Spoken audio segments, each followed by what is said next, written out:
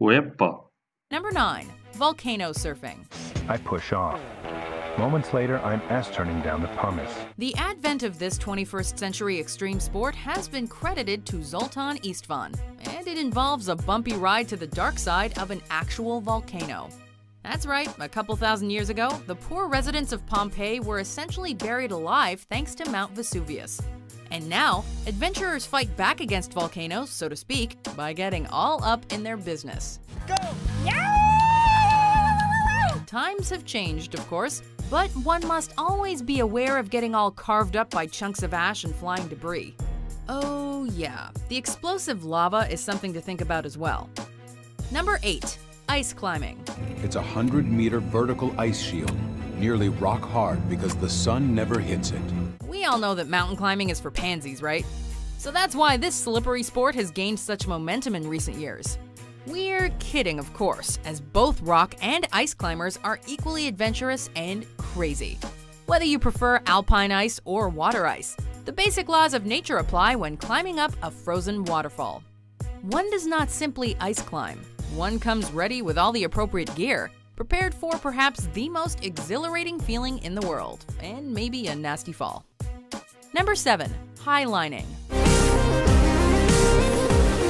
Some of you may already highline on a daily basis, but probably not quite like this. My name is Philippe Petit. I'm a wire walker. Featured in the 2015 film The Walk, highlining is the form of slacklining that is done at challenging heights.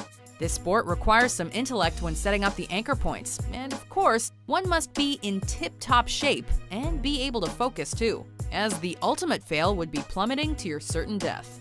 It's only been since 2010 that slacklining has really become popular, particularly in the form known as tricklining, and it builds on the examples of past high-wire artists for more creative expressions of freedom. Number 6. Skateboarding. Alright, so skateboarding probably doesn't seem that extreme these days. At least not if you're at the Bart Simpson it's faster than walking skill level. But every self-respecting skater knows that some broken bones are necessary if you want to call yourself the real deal. We don't really need to explain the essence of this extreme sport, as YouTube has become a haven for countless skateboarding fails, and also some rather impressive feats.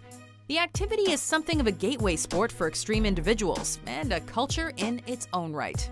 You either skate or you don't. Number 5.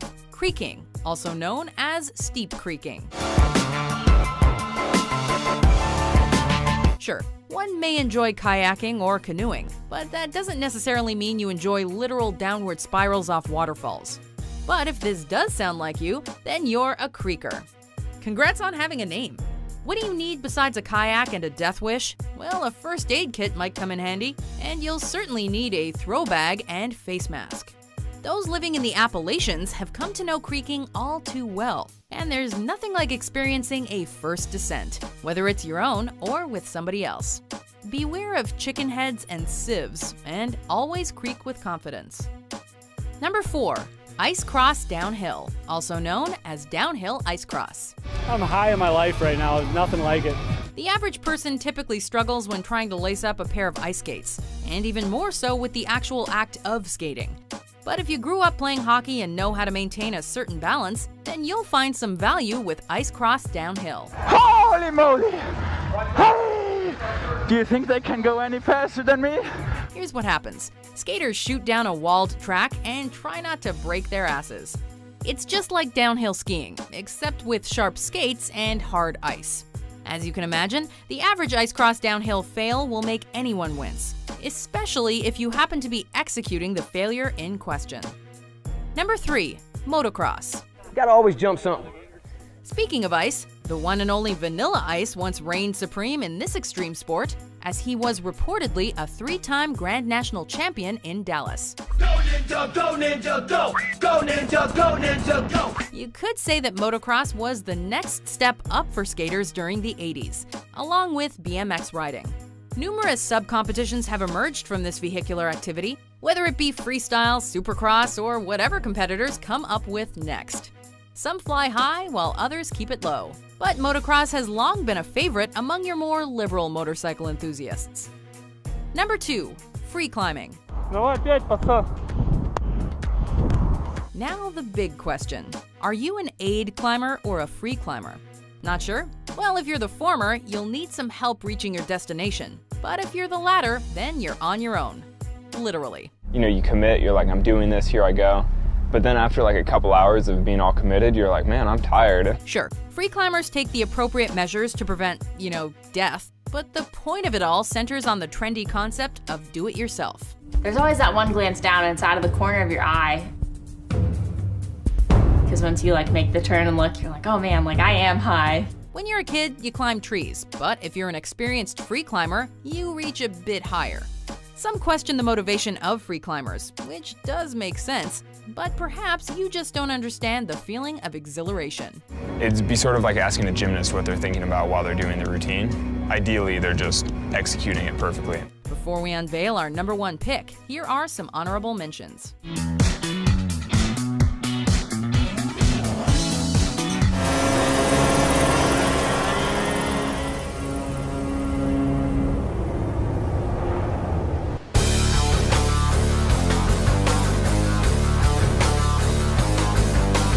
It feels good to be out here, to be back on the trail, making miles. Number 1. Wingsuit flying, also known as wingsuiting.